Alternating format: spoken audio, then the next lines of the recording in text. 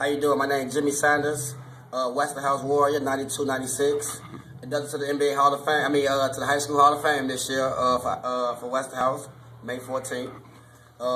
Played with David Stennis. Won 2 city championships. Went down state twice. 3 times actually. 1 year with Hills. Right now I'm throwing a men's tournament, pro-am at Franklin Park. It's real nice. A lot of guys coming home ready to play. The gym be packed as you see.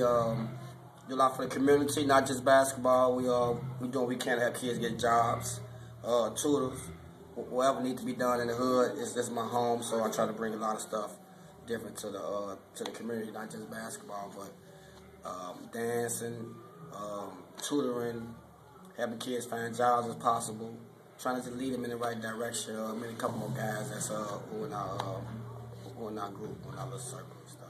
So it's been a few years since we have crossed paths, Jimmy.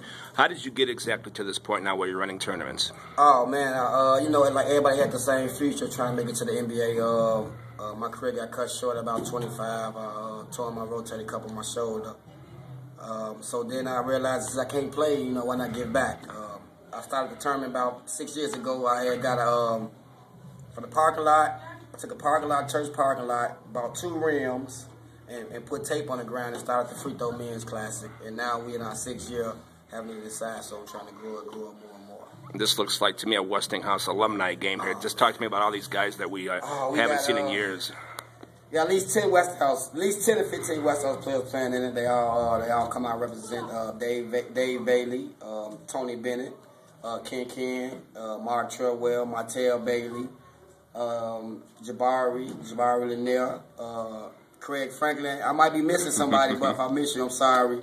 But the rest are showing a lot of love here, and the key point about it, they all playing well. They all still can play basketball, too. It's a great thing you keep up with them.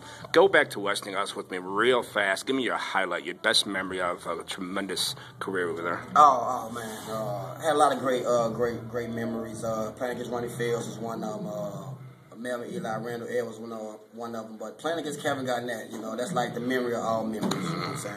Played him 3 times, he was like a man playing against babies, you know what I'm saying? He just dunking everything, 39, 26, 18, and 16, numbers like that. 26, 18, and 20, big numbers. But that was my memory just playing against him, future Hall of Famer. It still sticks in my heart right now, just being able to play against him on a regular basis and hang out with him also. Sounds great. Finally, keep us update us on what's happening for you today. I know you got a little coaching in your future, and what else is going on? This last week I sat down with the Crane coaching staff. The college coaching staff. Now I'm officially on board. Now I'm a college warrior. I'm assistant coach over there, varsity. So I'm just trying to bring a new attitude, different kids, a different style, to the program, and try to see if I can maybe 5 years down the line have my own program, hopefully. Finally, you look like you still play a little bit. You keeping up? Keeping up? Yeah. I still play. I'm still unguardable. I don't say that, but I'm still basically unguardable. I play on Sundays. We're in playoffs right now, so hopefully I can bring home the title, me and my team. But besides that, my life good. I can't complain. I dedicate myself to these kids and to the community, to the men's, and I do anything for my community. I do anything for my community. Thanks, Jimmy. All right, thanks.